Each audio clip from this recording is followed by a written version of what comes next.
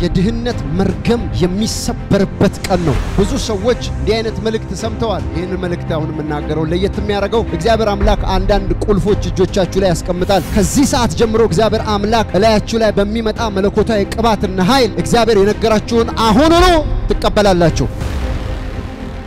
የምስራች ዛሬ በጤና የተቸገራችሁ በኢኮኖሚ የተቸገራችሁ ብቻ ግን ችግር ያለባችሁ በድግምት የተቸገራችሁ በጥንቆላ በአስማት የተቸገራ ያው እግዚአብሔር ምስክሬ ነው። ዛሬ ጠላቶቻችሁ ያስቀምጡት የችግር ሶርስ እንደ ሰም መቅለጥ ይጀምራል። አንዳንድ ሰው ስለ ፕሮስፔሪቲ ስለ ብልጽግና ስለ ገንዘብ መለቀቅ ስለ ኢኮኖሚ ስለ መፈታት ተዘልሎ ስለ መቀመጥ ስንናገር እንደው ምን ነው እዚህ ነገር ላይ አተኮራችሁ ይላሉ። because this is biblical ይሄ መጽሐፍ ቅዱሳዊ ስለሆነ ነው። በችግር ተጨነባብሶ በብዙ ጥያቄ ውስጥ ተወጠረ ከሆነ ነገር በታች በጩኸት እንድትኖር የእግዚአብሔር ፍቃድ አይደለም። ስለ ከረንሲ ሰምታችሁ ከረንሲ ማለት ራሱ ገንዘብ ማለት አሁን ለምሳሌ የኢትዮጵያ ከረንሲ ምንድነው ብትሉ ብር ነው አይደል? የአሜሪካን ሀገሮች ደግሞ ከረንሲ ምንድነው? ዶላር። የእንግሊዞች ከረንሲ ምንድነው? ፓውንድ። የአውሮፓውያኖች ከረንሲ ምንድነው? ዩሮ ነው። ይሄ ከረንሲ ነው። የምድር ከረንሲ። የሰማይ ከረንሲ ምንድነው ካላችሁ አኖይንቲንግ። መጽሐፍ ቅዱስ መክብብ ምዕራፍ 10 ቁጥር 19 ላይ እንደዚህ ይላል፣ ገንዘብ ሁሉን ይመልሳል። many answer all things ነው። አማርኛው ደግሞ እንጀራ ለሳቅ የወይን ጠጅም ለህይወት ደስታ ያደርጉታል ሁሉም ለገንዘብ ይገዛል ይላል። ደስታው ምኑ ምድር ላይ ያለ ነገሩ ለምን ይገዛል? ለገንዘብ ይገዛል። እንግሊዘኛው ግን የሚለው ገንዘብ ለሁሉ ነገር መልስ ነው። አሁን ቀድሜ የጠራውላችሁ ከረንሲዎች ተክላለ የምድር ከረንሲዎች ናቸው። እና እኛ ደግሞ በተፈጠረው በዚህ ፍጥረታዊ ዓለም ውስጥ ምድር በሚባል ዩኒቨርስ ውስጥ ስንኖር በአካል ስንኖር አሁን የጠራውላችሁ ነገሮች እግዚአብሔር አምላክ ለባረከው ሰውና እግዚአብሔር ለወደደው ሰው ይሰጠዋል። ይሄ የብልጽግና ዓለም የምንገባበት እግዚአብሔር በቅባት የሚያስገባን ሌላ ዓለም ነው። ግዛት ነው ራሱ። ይሄን ደግሞ ሰው የሚገባው በምንድነው? በእግዚአብሔር መለኮታዊ ቅባት ነው። ያን ጊዜ ችግር የሚባል ነገር ወገቡ ይሰበራል። ስማኝ፣ እስከ ዛሬ እናንተ የሰራችሁት ያፈሰሳችሁት ላብ ዋጋው በእግዚአብሔር ይቻላል። ግን ያንን ዋጋ የያዘው ደግሞ የጨለማ መንፈስ ነው። ዛሬ መንፈሱ ሲወጋ 100 ዓመትም ይሁን 50 ዓመት ያላባችሁበት እጃችሁ ላይ ይገባል።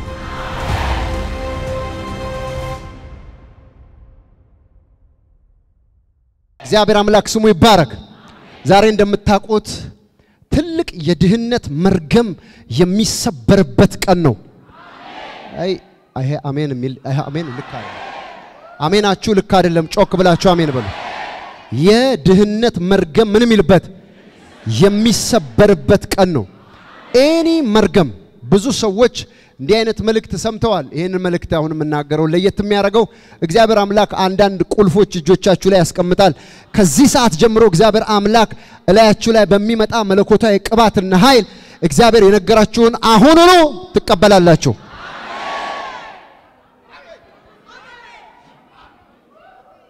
ርዕስ ለምትይዙ ሰዎች እጥረት ወይም ላክ የሚሰበርበት ቅባት የጤና እጥረት የኢኮኖሚ እጥረት የሰላም እጥረት የክብር እጥረት የከፍታ እጥረት ተዘልሎ ከፍ ብሎ ሰፋ ብሎ የመቀመጥ እጥረት ማንኛውም እጥረት የሚሰበርበት ቅባት እላያችሁ ላይ ይመጣል ዛሬ። ቃል ለኔ ነው የሚል ሰው ጮሆ አሜን ቢል ይሻለዋል። ኢየሱስ የተባረከ ይሁን። መጽሐፍ ቅዱስ ሲናገር በሐዋርያት ሥራ ላይ በጣም የሚደንቅ የእግዚአብሔር ቃል አለ። እሱን ቃል እንደ መግቢያ ያነበዋለሁ። ሐዋርያት ሥራ ምዕራፍ 4 ላይ ቁጥር 33 ሐዋርያትም የጌታን የኢየሱስ ክርስቶስን ትንሣኤ በታላቅ ኃይል ይመሰክሩ ነበር። በሁሉም ላይ ታላቅ ጸጋ ነበረባቸው። በመካከላቸውም አንድስ እንኳን ችግረኛ ይላል። ችግረኛ በሉ። አንድስ እንኳን ችግረኛ እንግሊዘኛው ላክ ነው የሚለው እጥረት ያለባቸው ማለት ነው። አንድስ እንኳን ችግረኛ አልነበረም። መሬት ወይም ቤት ያላቸው ሁሉ የሸጡ የተሸጠውን ዋጋ ያመጡ ነበርና ይላል። እግዚአብሔር አምላክ ይባረክ። እኔ የምፈልገው ነገር አንድስ እንኳን ምን ጮክ በልና አንድ አንድስ እንኳን ችግረኛ አልነበረም በሉጮና ሄኖ በቃ ትክክለኛ ድምጽ አሁን አንድ ጊዜ መጨረሻ ድገሙና አንድስ እንኳን ችግረኛ አልነበረም በሉ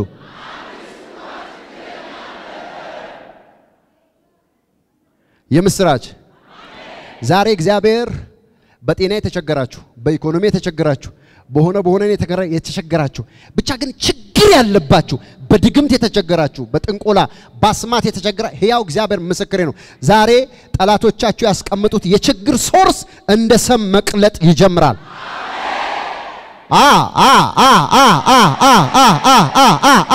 አሜን የሚል ሰው ማን ነው ውሰዱ በጌታ በኢየሱስ ስም እጆቼን ዘርግቼ ውሰዱ ውጭ ያላችሁ ውሰዱ አሜን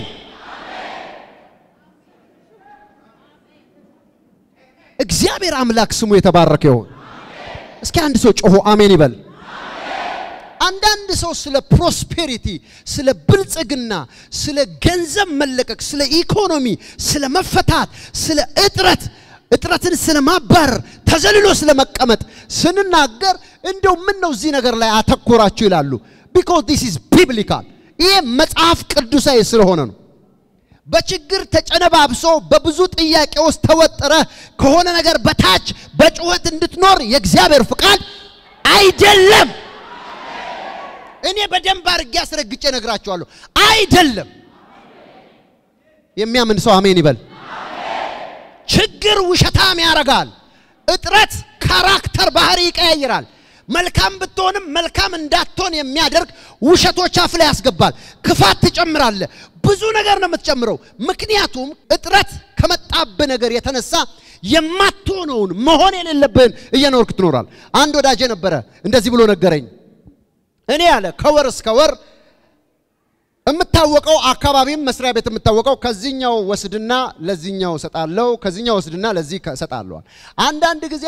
ረጅም ብዙ የተዋስቋቸው ሰዎች ስላሉ መንገድ ቀይራሉ ዘመኔ ከወር እስከ ወር የሶስት ወር ገና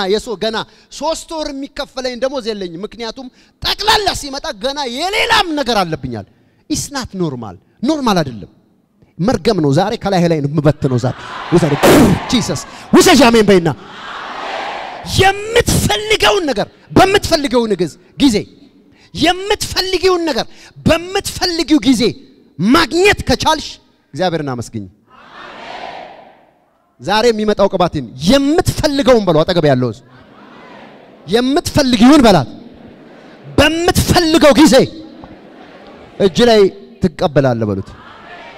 ይሄ ቅባት ዛሬ በላያችሁ ላይ ይመጣል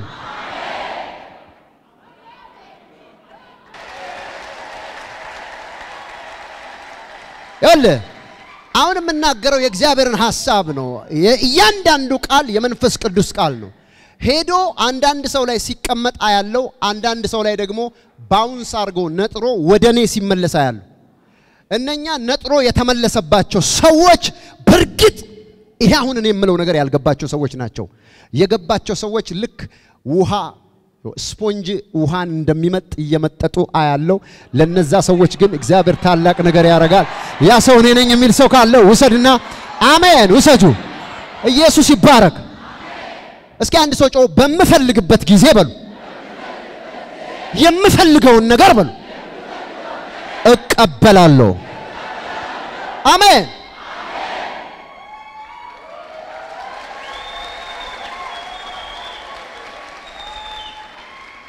ክብር ለጌታ ይሁን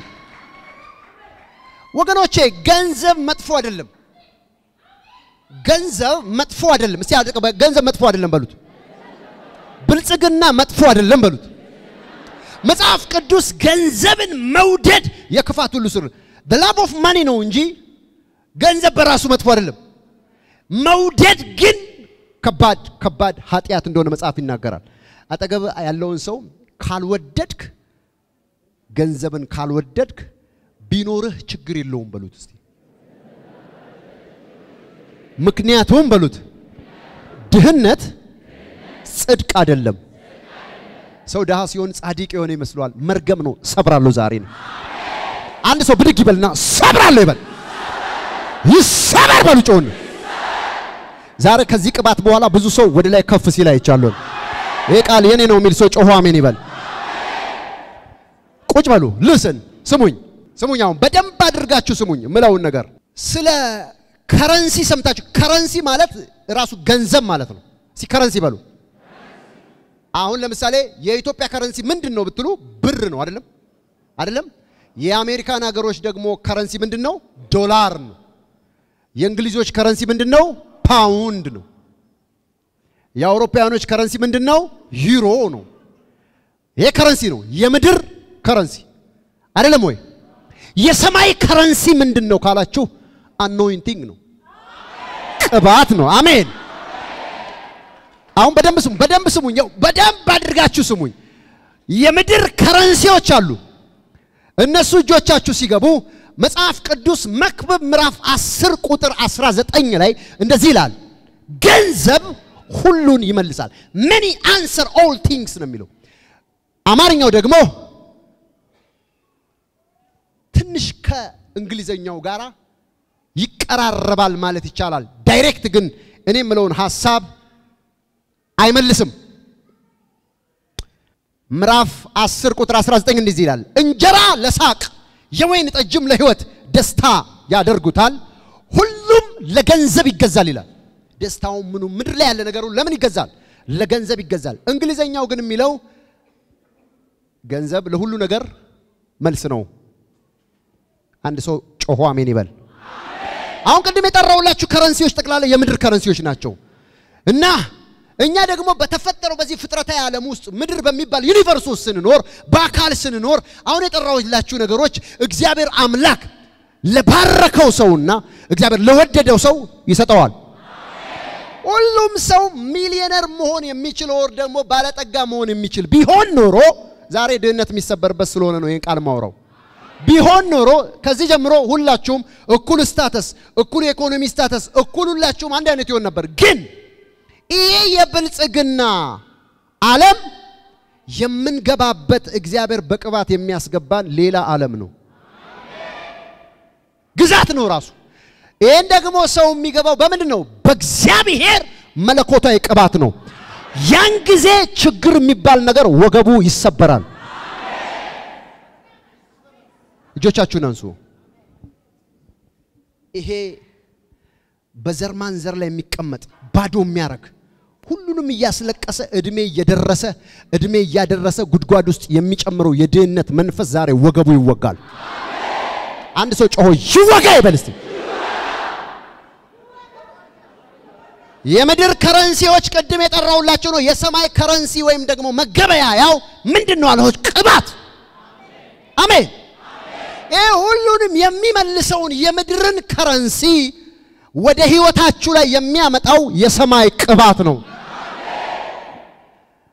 ቅባት ስል ሁላችሁም እንደሚገባችሁ የእግዚአብሔር መንፈስ ማለቴ ነው ይሄ እግዚአብሔር መንፈስ ለብልጽግና ሰዎችን ይቀባል anointing ወይም ቅባት የምትፈልገውን ነገር ወደ አንተ የምትስብበት ኃይል ነው እስቲ አንድ ሰው መንፈስ ይበል እስቲ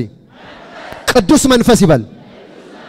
ይውላችሁ አህዛቦች እንኳን ቅዱሳን ስሙኝ አህዛቦች እንኳን አንዳንድ አህዛቦች ቅዱሳን ሳይረዱ ከመንፈስ ዓለም በሚመጣ መለኮታዊ ኃይልና ጉልበት በዚህ ምድር ያለውን ነገር መግዛት የራስ ማድረግ እንደሚችል ስለሚያምኑ የብርሃኑን ዓለም ባያቁትም እንኳን ሟርተኛ ቤት ሄዳሉ ጠንቋይ ቤት ሄዳሉ ለምን ይህ ፍጥረታዊ ነገር ተስቦ እንደሚመጣ ያውቃሉ እናንተ ሰፈር እናንተ ሀገር 6 ፎቅ እንደዚህ የደረደረው ሰላቢ ጋር ሄዶ ነው አንተ ሰላቢ ጋር መሄድ አያስፈልግም ዛሬ መታለ እንቅባት ተቀበላለህ የሰላቢ መንፈስ ግን ከአካባቢ ላይ ከዘር ላይ ይወጋል በለኝ ባከ አራ አንድ ሰው ጮሆ አሜን ይበል they are ዋይዞች ናቸው ከፍጥረት ዓለም ጋር ሳይታገሉ እንዴት ገንዘብ ኦውን እንደሚያረጉ ስለሚያውቁት መንፈሳዊ ነገር ይተከማሉ እኛ ደግሞ በእግዚአብሔር ቃል ላይ በግልጽ የተነገረን የፕሮስፔሪቲ ወርልድ ውስጥ ለመግባት እግዚአብሔር አምላክ በርግጥ የሚለቀው ቅባት አለ ያ ቅባት ዛሬ መርገማችሁን ከላያችሁ ላይ ይሰብራል በዚህ በሰማይ አቅም በመንፈስ ቅዱስ ቅባት የምድሩን ነገር ትወስዱታላችሁ ይጮና አንድ ሰው አሜን ይበል በነገራችን ላይ ኢየሱስ ክርስቶስ ሉቃስ 8 ላይ ለርሱ እንኳን ገንዘብ ያስፈልገው ነበር ለአገልግሎቱ በዚህ ምድር ከረንሲ ይጠቀም ነበር ሲፈልግም ደግሞ ገንዘብ ጠርቶ ያመጣል ኢየሱስ ክርስቶስ በሚገርም ሁኔታ በዚህ አቅም በምድር ላይ ተገልጦ ነበር እጆቻችሁን እስቲ አንዴ ዘርጉልኝ ሁላችሁም በእነኚህ እጆች ላይ ያለ አንዳንድ ሰዎች እጅ ላይ ትል ያለው ትል ኪሳቸው ላይ ትል ያለው እጃቸው ላይ ትል ምንድነው ስል እግዚአብሔር አምላክ ምንም የምድር ነገር እጃቸው ላይ እንዳይገባ የሚያረክ ከርስ ነው ዛሬ ከላያችሁ ላይ ያነሳዋል አሜን ትላላችሁ ያነሳዋል አንዳንዶቹ ደግሞ ሊትራሊ አጋንንት መሆናቸውን ከትንሽ ደቂቃ በኋላ አሳያቸዋለሁ ከትንሽ ደቂቃ በኋላ ጠብቀኝ ማኒ ኢት የሚያር ገንዘብ የሚበላ ቅርስ እንዳትይዝ የሚያረግ ርስት እንዳይኖር የሚያረግ ባዶ የሚያስቀር ከወር እስከ ወር ዝም ብሎ በድህነት ያጥበዘበዘ የሚያኖር መንፈስ እንደሆነ እንድታቅ እግዚአብሔር አምላክ ዛሬ አደባባይ ላይ የድህነትን መንፈስ ይሰብረዋል ዛሬ ተቀበሉ አሜን በሉ ተቀበሉ በዚህ አሜን ኢየሱስ የተባረከ ይሁን አሜን እስቲ ቅባት በሉ እስቲ ሁሉን ይገዛል ይል የሚያስፈልግህ ይህንን መለኮታዊ ኃይል ስትይዝ የሄድክበት የትኛው ምድረ በዳ ላይ ታፈራለህ አንዳንድ ሰው አገር በበቀየር ገንዘብ የሚገኝ ይመስላል ከዚህ ሶስተኛ ዓለም ሀገር ነንኛ አንደኛ ዓለም ሀገር ሄዱ ወደ አሜሪካ ሄዱ ከኛ የባሰ ችግር ውስጥ ያሉ ብዙ ሰዎች አቃሉ ወየው የሚሉ አገር በመቀየር አይደለም ላይ የሆነ ነገር ሲመጣ ያለህበት ምድረ በዳ ላይ ሚሊዮነር ያረጋል እግዚአብሔር ራሱ አንተን ራሱ ይፈታል አሜን ስለዚህ ቦታው ሳይሆን ላይ ያለው ነገር ነው ነገርን የሚቀይረው ያንን የሚፈልግ ሰው እጆቹን ይዘርጋ ዛሬ አይ ፕሮፌሳይ እናገራለሁ በናዝሬቱ ጌታ በኢየሱስ ስም ያጎበጠሽ በሽተኛ ያረገ በጌታ በኢየሱስ ስም ወገቡ ተወጋ ዛሬ የእግዚአብሔር ቅባት በላያችሁ ላይ ይመጣል አሜን በሉ ክብር ለጌታ ይሁን እስኪ አንድ ሰው አሜን ይበል ስማኝ ቁጭ በሉ በሽታ የድህነት መንፈስ አንዱ መገለጫ ነው በሽታ እስቲ በሽታ በሉ እንዴት ብትሉኝ ወሩ ሙሉ የሰበሰብከውን ወደ ሆስፒታል ታስቀምጥና ሲቲ ስካን ኤምአርአይ ሲሉ ሙልጭ ብለ ከተበድረው ልታመጣል ላይ ያለው በሽታ ራሱ አንዱ ያንተን ኢኮኖሚ የሚበላ ነው ዛሬ እንነቅለዋለን ለምን አሜን አይለኝም አንድ ሰው እዚህ ጋር ጮሆ ወጋሁት አሜን በለኝ ባከ ልክ እንደ ልጅ የምትቀልበው በሽታ ካለ ልክ እንደ ቤተሰብ የምትቀልቢው በሽታ ካለ ያሽውን ነገር ሁሉ ይዘሽ ወደ አዲስ አበባ ሪፈር የምትሄጅበት ካለ ዛሬ እግዚአብሔር አምላክ ምስክር ነው ያሳርፋቸዋል ይሄ የሚቀለብ በሽታ ከላያችሁ ላይ ይነቀላል አራ አንድ ሰው ጮሆ አሜን ይበል ብዙ ሰው እዚህ ወይላችሁ የማይሞላ ጉድጓድ አለን ሁላችንም በዚህኛው ዘጋው ስትሎ ሁሉ ጊዜ ማማ ትደውላለች አረ የንትን አለቀ አዞረኝ ሸቀሸቀኝ ወጋኝ በቃ ልካለሁ በዚህ ስጨርሽ በዚህ ዘመንን ሙሉ ማውጣት ነው ከዚህ በኋላ ቀዳዳ ይዘጋል ዛሬ ይሄን ቃል አሜን ብሎ የሚወስድ ሰው እኮ ይሆንለታል ውሰድ አሜን በልና ባክ Jesus Christ ውሰድ አሜን የሰማይ ቅባት በሰማይ ከረንሲ ተጠቀም ብለው አጠገብ ያለው ሰው በሰማይ ከተጠቀምክ በሉ የምድሩን በሉ ታዘዋለ ይመጣል በምን ካልክ በሰማይ ከተጠቀምክ ስማኝ እስከ ዛሬ እናንተ የሰራችሁት ያፈሰሳችሁት ላብ ዋጋው በእግዚአብሔር እጅ አለ ግን ያንን ዋጋ የያዘው ደግሞ የጨለማ መንፈስ ነው ዛሬ መንፈሱ ሲወጋ 100 ዓመትም ይሁን 50 ዓመት ያላባችሁበት እጃችሁ ላይ ይገባል ምን አለ አንድ ሰው አሜን ቢለኝ ውሰድ እዛ ጋር አሜን በልና Jesus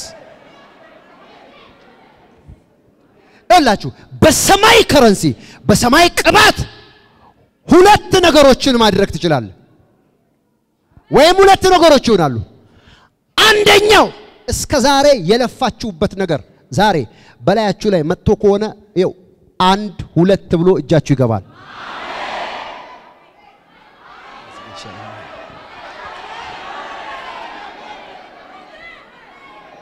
አሜን አላለኝም አንድ ሰው እጃችሁ ይገባል አልኩኝ የሰማይ ከረንሲ ወይም ቅባት ሁለት ነገር ያደርጋል አንደኛው ምን ያደርጋል እስከ ዛሬ ያላበህን ነገር ፍሬ ያጣህበትን ነገር ሰይጣን የበላውን ነገር በአንድ ቀን ምን ይላል ይመልሳል ስለዚህ ዛሬ ይሄ ቅባት እላዩ ላይ እንደመጣ የሚያምን ሰው የምትፈልገውን ትጠይቃለህ የምትፈልገው ይሰጣል መጽሐፍ ቅዱስ ዘጸአት ምዕራፍ 12 ላይ አንድ ቃል ይነግረናል ዘጸአት ምዕራፍ 12 ላይ ቁጥር 35 ላይ እንደዚህ ይላል የእስራኤልም ልጆች ሙሴ እንዳዘዘ አደረጉ ከግብፃውያንም ብርንና የወርቅን ዕቃ ልብስንም ለመኑ እግዚአብሔርም ለሕዝቡ በግብፃውያን ፊት የፈለጉትን እንዲሰጧቸው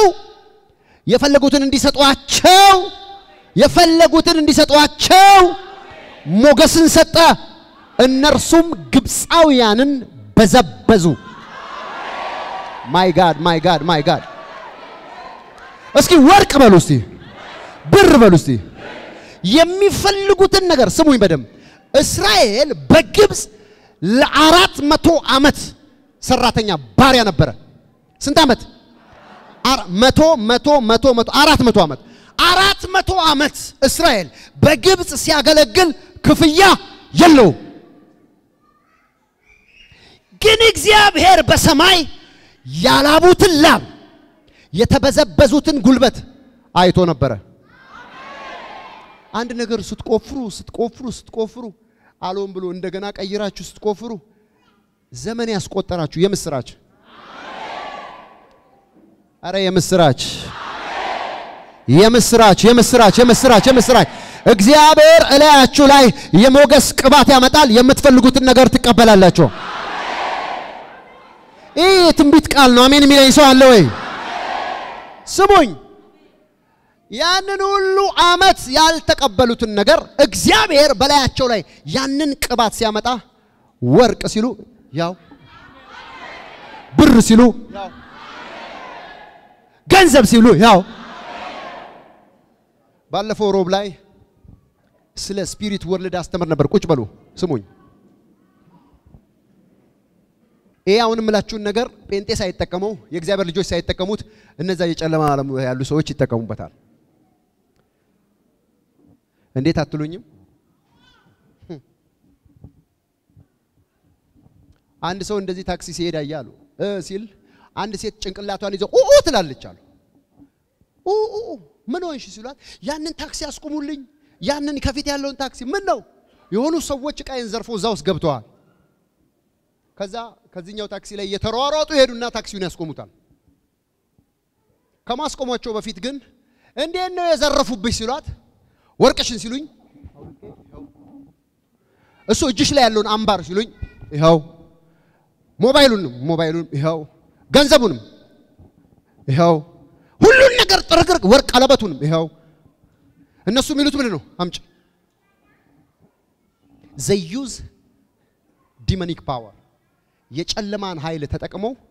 የሚጠይቁትን ሁሉ ማውጣት መስጠት ነው ሴትየዋ ከዛ ሄደው አስቆሟቸው ሲወርዱ ዝም ብሎ የገጠር ሰዎች ናቸው የዘረፋችሁት አምጡ አሁን የወሰዳችሁ ሲባሉ ወርቁንም ብሩንም ሞባይሉንም እየሳቁ መለሱ ግን ማንንም ሰው ቀበሌም አልወሰዳቸውም ፖሊስ ጣባም አልወሰዳቸውም ከሆነ በኋላ እንዲ ምን ነካን ግን ወይ አስረን ወይ እንዲያርገን እንዴት አልሰጠናቸውም ወደ ፖሊስ ጣባ ምን ነካን ፈዘዋል እነሱ ራሳቸው የሚፈልጉትን አምጣ እያሉ በዛኛው ዓለም ይቀበላሉ እስራኤል 400 ዓመት ብሎ ያልተቀበለውን ነገር ግብጻዊ ቤት ሄዶ ወርቅ ሲሉ ይሄው አሁን አጋንንቱ ዓለም ላይ ያሉ ሰዎች አይደለም የሚጠቀሙት አንተ ነው የምትጠቀመው አሜን በለኝ እስከ ዛሬ የተበዘበስከውን እስከ ዛሬ የተበላው ጉልበት በጌታ በኢየሱስ ስም ላይ በሚመጣው ቅባት ውሰዱ አሜን በሉና በጌታ በኢየሱስ ስም እጆቻችሁን አምሶ አንተ ጠላቴ በሉ አንተ ጠላቴ በሉ የበላኸውን በሉ ትፋ በሉት መልስ ዛሬ በሉ ባካችሁ ዛሬ እጆቻችሁን አንሱ ሕያው እግዚአብሔር ምስክሬ ነው አንድ ሰው የሆነ የማይታወቅ ነገር ባንክ ቡኬ ውስጥ ገባ ሲል ሰማለሁ የሆነ ያልጠበቅኩት ነገር እጄ ገባ ሲል ሰማለሁ ለምን ቢባል የሚያስመልስ ቅባት ውሰዱ በጌታ በኢየሱስ ውሰዱ በጌታ ውሰዱ እጆቻችሁን አንሱ አንዳንድ ጊዜ እንደዚህ ብላችሁ አታቁም እኔ እኮ እጄ ላይ የመጣው ገንዘብ ቢጠራቀምና ባየው የሚሊየን ነው የት እንደገባ አላቀም አላላችሁም ይመለሳል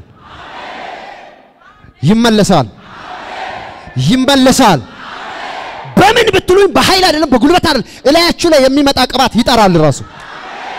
ውሰዱ ይሄንን አሜን በሉን ዛሬ አንድ ሰው ማካራቫ ሻካፓራ አረይጆና አሜን እግዚአብሔር አለ አንድ ሰው እንደዚህ ቅባት መጣብኝና አለ 20 ዓመት አስተማሪ ነበርኩ 20 ዓመት ያስተማርኩበትን ደሞዜን በአንድ ቀን ሰጠኛል ዝም ብዬ በቃ ስቀበል ለ20 ዓመት አስቡት ዛሬ ዝም ብሎ ጠብ ሲልላችሁ የነበረ ይው የሚያምን ሰው ብቻ እጆቹን ይዘርጋ I am a prophet of God የእግዚአብሔር ነብይ ከሆንኩኝ እኔ ቃል አወጣለሁ የደከማችሁበት ነገር እጃችሁ ላይ ይገባል ውሰዱ አሜን ይገባል አቅማችሁን የበላ ጊዜያችሁን የበላ እዛ የቀያየራችሁበት ትንቢት እናገራለሁ በኢየሱስ ክርስቶስ አሜን በልና ሄድ ግድ የለም ያቺ አማኝ ተዚላል አይደለም አሁን እዚህ መሰከረችው እጅ አልጫነባትም ሰልፍ አለቀ ፕሮግራም አለቀ ተባለች የተጸለዩ ሰዎች የሉም ስትባል ሄዳ የእግዚአብሔር ሰው የረገጠበትን አፈር ብድግ አርጋ ሆዷን ተቀባች ወለደች ይወለ እግዚአብሔር ለጥያቄ አይደለም መልስ የሚሰጠው ለእምነት ነው አንድ ሰው ጮሆና አምናለሁ ባል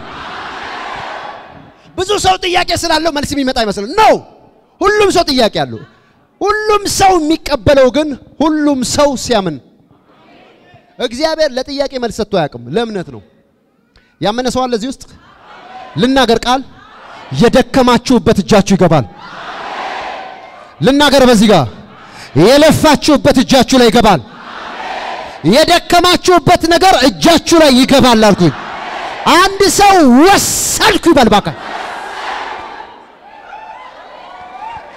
አንድ ሰው እግዚአብሔር አምላክ እግሮቹን ሲቀባ ያለው እግሮቹን ሲለቃ ያለው እጆቹን ሲለቃ ያለው እጆቹንና እግሮቹን ሲለቀው ያለው የእግዚአብሔር መንፈስ አንድ ሰው ነፃ ሲያወጣ ያለው ዛሬ በጌታ በኢየሱስ ስም የሚይዝ ትብታብ ወገቡ ይወጋል ዛሬ ውሰድና አሜን ጂሰስ አንድ ሰው እጆቼ በሉ እስቲ ከዚህ ቅባት የተነሳ ዛሬ ይፈወሳል ኪሴ ይፈወሳል ጎተራዬ ይፈወሳል አካውንቴ ይፈወሳል ምን እንደማይታቀላችሁ እግዚአብሔር እዚህ ቀኔ ቃል ያወጣው የናንተ ነገር ያለበት ቦታ ሁሉ ፈውስ ሲያልፍበት ያየው ውሰድ ውጭ ያላችሁ ውሰዱ አሜን በሉና ብድግ በሉና አሜን በሉ በጌታ በኢየሱስ ስም ጩህና አሜን በለኝ አንደኛ ይሄ የሰማይ ከረንሲ አኖይንቲንግ ሲመጣ የለፋህበትን ነገር አንድ ሁለት ብሎ እጅ ላይ ያመጣል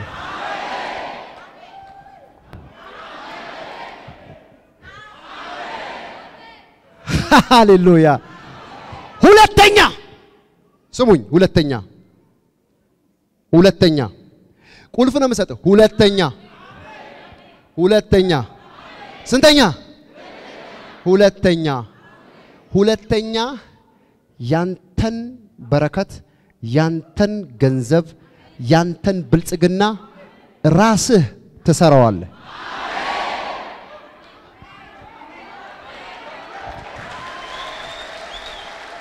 እኔ መጽሐፍ ቅዱስ በጣም ይገርመኛል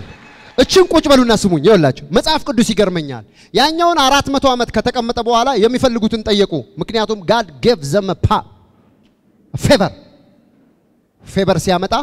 አምጣ ሲሉ ያውልቁ መስጠት ነው አንድ ሰው አሜን አለ ከ400 ዓመት የሚገርመው ነገር ያዕቆብ 20 ዓመት 20 ዓመት በሉ 20 ዓመት በላባ ቤት አገለገለ የሚገርመው 20 ዓመት ሲያገለግል ሰውየው ደሞዝ ቋሚ ደሞዝ የለውም ደሞዙ 100,000 ጊዜ ይቀያየራል ያዕቆብም ባፉ ለላባ አንተ 10,000 ጊዜ ብዙ ጊዜ የኔን ደሞዝ ምን አልከው ይላል ቀያየርከው እኔ ግን አለ ቀን ጠራራ ፀሐይ ቁር እየበላኝ ለሊት ብርድ እየጠጣኝ ያንተን ገንዘብ የሆኑትን ከብቶችህን ፍየሎችን በታማኝነት ጠበቅኩ አንድ ቀን በ20 ዓመት ታሪክ ውስጥ የሞተ የተሰበረ የጨነገፈ ይዤል መጥቻ አላቀም እኔ በታማኝነት ነው የሰራው ደግሞ እኔ ከመምጣቴ በፊት አሉ ዘፍጥረት ምዕራፍ 30 ላይ ከመምጣቴ በፊት የነበረ ጥቂት ነበር እኔ ከመጣው በኋላ ግን ብዙ በዛ አንተ ግን ብዙ ጊዜ ደሞዜን ቀያየርክ ያ ላባ ተሰማው መሰለኝ ሲያስበው እውነቱን ነው አሁን ምን ላድርግልህ አለ የትኛውን ቼክ ልጻፍልህ ስንት ሚሊዮን ብር ልጻፍልህ ካሳ እንዲሆን ምንም አትስጠኝ ሰውየው ምድር የሚፈልገው አያስብልም ምንም አትበለኝ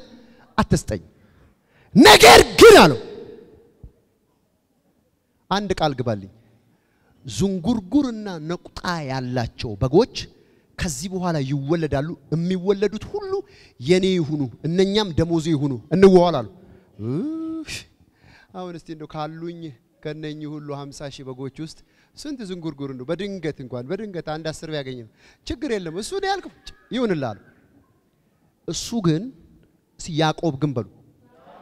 የሱን ገንዘብ እንዴት እንደሚሰራ ያቃል እጆቻችሁን አንሱ ላይ ቅባት ካለ እንዴት ብርህን እንደምትጠራው እንዴት በር ለራስ እንደምታስከፍት እንዴት ከላይ ላይ ያለው መርገም እንደምትሰብር ታቃለ አንድ ሰው ዛሬ በኢየሱስ ስም እቀበላለሁ ይበለኝ ባካችሁ ያዕቆብ ይላል የለውዝ በትር ወሰደ ምን አይነት እኔ እንደው መጽሐፉን 100 ጊዜ አንብቤዋለሁ ሳነበው ሁሉ ጊዜ ይገርመኛል በትር ወሰደ ከዛስ ከላዩ ላይ ላጣው ይላል ምን አይነት ፊዚክስ ነው የሚሰራው ሰውየው ለምን ብትሉ የራሱን ገንዘብ ራሱ ሊሰራው ምን ይታያል ብለው አጠገብ ያለው ማቹራ ሲላቫ ሹማ ካራቫ አንድ ሰው ምን ይታያል ብለው እንዴት ብለህ ቤተሰብ ላይ ያለውን የድነት መርገም እንደምትሰብር እግዚአብሔር አይኖችን ያበራል አሁን ያበራልሻል አሜን በይ እንዴት ብለህ መልቲ ሚሊዮነር እንደምትሆን አይኖችን ያበራዋል አሁን እንዴት ብለህ ከታሰርክበት እንደምትወጣ ከጉድጓድ ውስጥ እንደምትወጣ እግዚአብሔር አምላክ ዛሬ አይኖቻችሁን ይከፍታል አንድ ሰው ይከፈት የሚል ሰው ካለ ጮሁ አሜን ይበለኝ ይከፈት ካልክ ጮህና ይከፈት በለኝ አሜን ገባበት ያየ ጌታ መንፈስ ነው ኢየሱስ ይባረክ አሜን ይሄ ክብር መንፈስ ነው ዝም ብላውን የሆነ ሰው ሽንኩርት ሲነግድ ሽንኩርት ብነግድ ነው የምትለው ታዋውሱን እግዚአብሔር ራሱ የሆነ ኢንላይትመንት ያመጣል የሆነ ብርሃን ያመጣል ምኑ ጋር የቱን እንደምትሰራ ዛሬ አንድ ሰው እጆቹን ይዘርጋ ግድ የለም የቱ ጋር ምን እንደምትሰራ አንድ ሰው ይል የእንትናን ስራ በሰራው እንትና እንደሆነ ሆናለሁ ይላል that's false that's lie ውሸት ነው አይሆንም ያዕቆብ ሰው ያልሰራው ቁጭ ብሎ እንዴት አርጎ አሜን ዛሬ የአንድ ሰው አይን ውሰድ አሜን ብል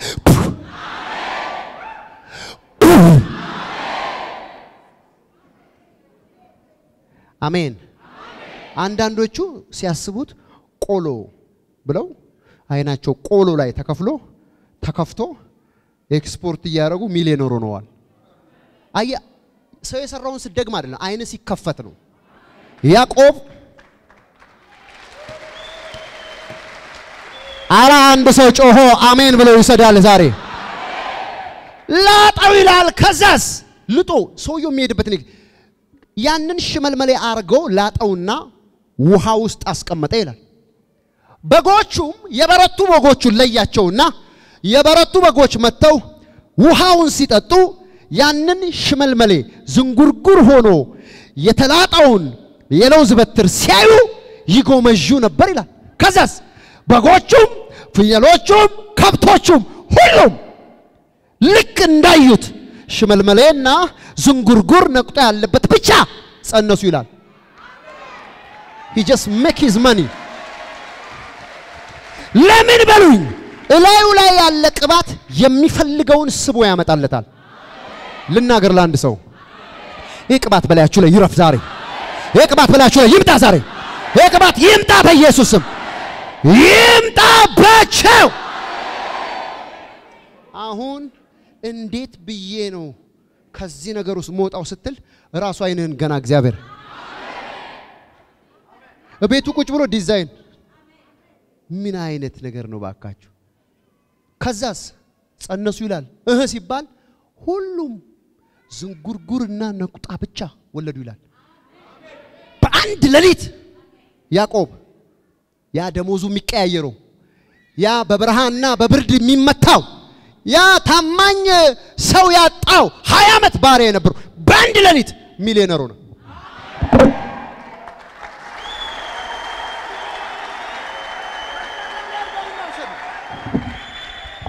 ለአንድ ሰው እናገራለሁ አያ አንተ 50 ዓመት መስራት አይደለም ሚሊዮነር የሚያረጋ አንተ 50 ዓመት መስራት አይደለም መርገም ይሰብርልህ የአንድ ሌሊት መገለጥ ያንቺንና ያንተን መርገም በጌታ በኢየሱስ ስም ተሰብረዋለች ለአንድ ሰው ጸልያለሁ እጆቻችሁን ዘርጉ የአንድ ሰው አይን በጌታ በኢየሱስ ክርስቶስ ስም ይከፈታል ዛሬ ይከፈታል ዛሬ በጌታ በኢየሱስ ክርስቶስ ስም ይከፈታል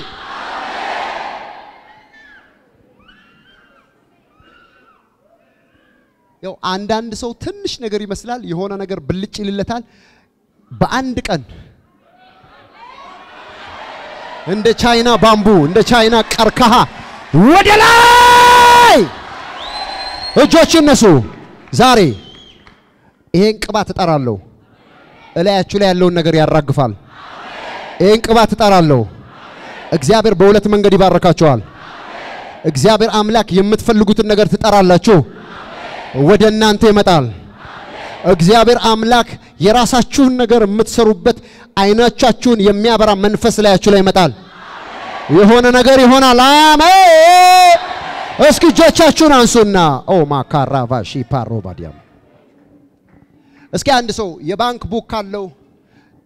ይዞ በድንገት የመጣ ሰው ካለ ዝም ብሎ ይዞት ይቆም ያልመጣ ሰው ካለ ደግሞ ዝም ብሎ የባንክ ቡክ እንደያዘ አሰምሽን ነው እጆቻችሁን አንሱ ከፍ አድርጉና ማጠራቀሚያ ቋታችሁ ላይ የእግዚአብሔር ቅባት ይመጣል አረ አሜን አላለኝም አንድ ሰው ውጭና ውስጥ ያለ ሰው ጮሆ አሜን ይበል ቁሙና ሁላችሁም እጆቻችሁን ዘርጉ የተቀመጣችሁ አሁን የጸሎት ሰዓት ነው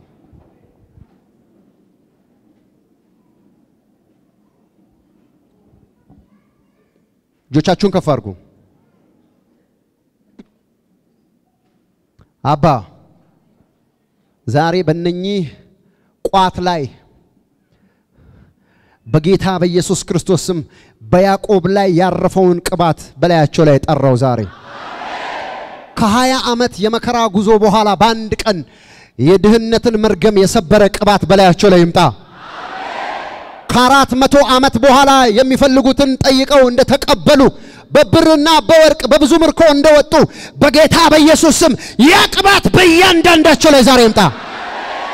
ውሰዱ አሜን እጆቻችሁን አንሱ ሁላችሁም ዝም በላችሁ እጆቻችሁን አንሱ እግዚአብሔር የሚሰራው ነገር አለ ሰዎች ተሰልፈው ሲመሰክሩ ያያዩ ነው ተሰልፉ በሰልፍ ለኔ እንደዚህ ሆነ ለኔ እንደዚህ ሆነ ለኔ እንደዚህ ሆነ ለኔ እንደዚህ ሆነ ዛሬ የድህነት መርገም በጌታ በኢየሱስ ስም እግዚአብሔር አምላክ ይሰብረዋል በጌታ በኢየሱስ ስም ይሰበራል በናዝሬቱ ጌታ በኢየሱስ ስም ይሰበራል የድህነት መርገም አጋንንት ያስቀመጠው ሰይጣን ያስቀመጠው ጠንቋይ ያስቀመጠው መተተኛ ያስቀመጠው ሞራ ገላጭ ያስቀመጠው በጌታ በኢየሱስ ስም ይሰበራል አንሱ እጆቻችሁን የፌስቡክ ገጻችንን ፕሮፌት ደረሰ ላቀው ህዝባር አኖይንቲንግ ቲቪ የሚለውን ላይክ ያድርጉ የዩቲዩብ ቻናላችንን አኖይንቲንግ ቲቪ ቻናል የሚለውን ሰብስክራይብ ያድርጉ